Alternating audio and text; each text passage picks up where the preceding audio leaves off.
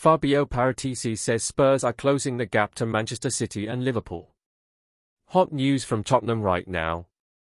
If you are new here, subscribe and hit the notification bell to stay up to date with the latest Spurs news.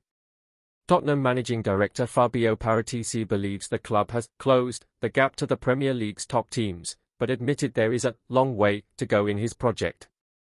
Paratici has been with the club for just over 12 months and has made a flurry of signings during that period, which has included 7 this summer.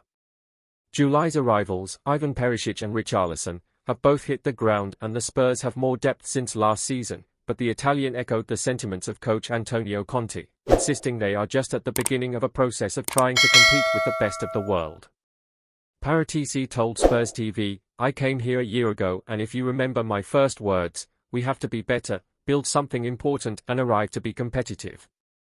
I think we are in a good place, the gap has narrowed. We finished in the table 20 points less than Liverpool and Manchester City, so that gap cannot be reduced in a short time, but we are much better. Antonio is one of the best coaches in the world, we sign players, we improve players, but we have a long way to go. We started to be more competitive, but it's not enough. We want to be better.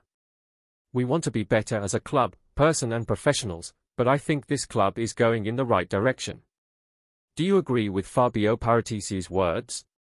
Tell me your opinion. Don't forget to like and subscribe until the next Spurs video. With more news.